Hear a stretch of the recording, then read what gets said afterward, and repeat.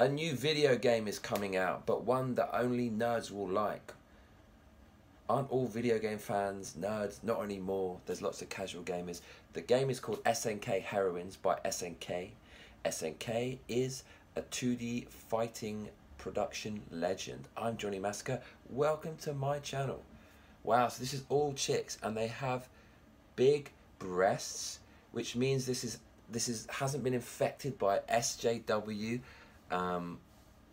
ideology. So this is scoring points already. Let's have a look at the trailer, shall we? Don't be too funny. SNK. The future is now.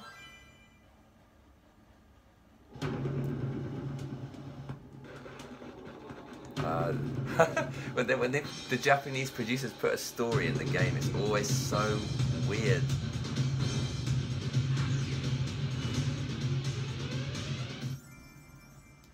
What the fuck, man? Okay, all chicks. It's funny because feminists want more women represented in games and stuff, and when they're there, they're going to complain because they're sexy. Oh my god, a sexy woman. What's not to like about a beautiful woman? You know, all feminists are always so ugly. They just want to destroy and censor this stuff to normalise looking ugly, because then if you remove all the hotties, then your standards go up. I like this game. See, this is why I live in Japan, because people are like, women are women and men are men, for fuck's sakes. This is awesome. God bless Japan. Mate, feminists are gonna do their nuts over this. SNK Heroes.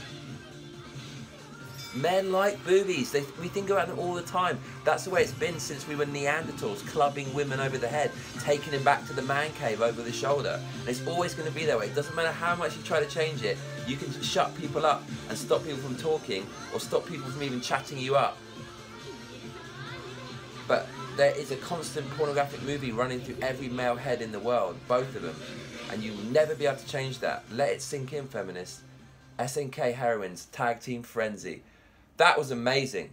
If you enjoyed this reaction video, please like and subscribe. I'm Johnny Massacre, rapper, producer and DJ from Great Britain, German mother, British father, living in Japan. See you on the next one.